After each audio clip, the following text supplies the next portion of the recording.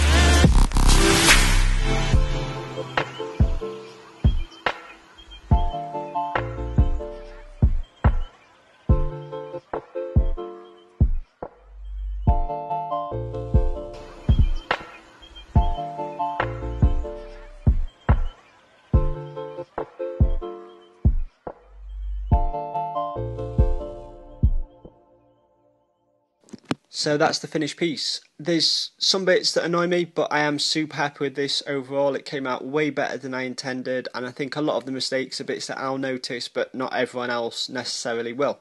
So straight away, the neck annoys me, the left-hand side to us, it just looks like there's a bit less tone on there. I think I could have put a bit more fading on that part. The nose annoys me, the underside of his nose around his nostrils, it just looks a bit like flat. It looks like the nose is stuck on a bit more at the bottom. Quite happy with it at the top though. The ears were weird on the photograph because the photograph had a low depth of field. They were a bit blurry at the back, and that's kind of made them hard to paint. So the left one I think is fine. The right one's got something weird going off with the first part of the ear to the last part, the front part to the back part. There's just something weird going off there, and it doesn't look much like an ear if you ask me.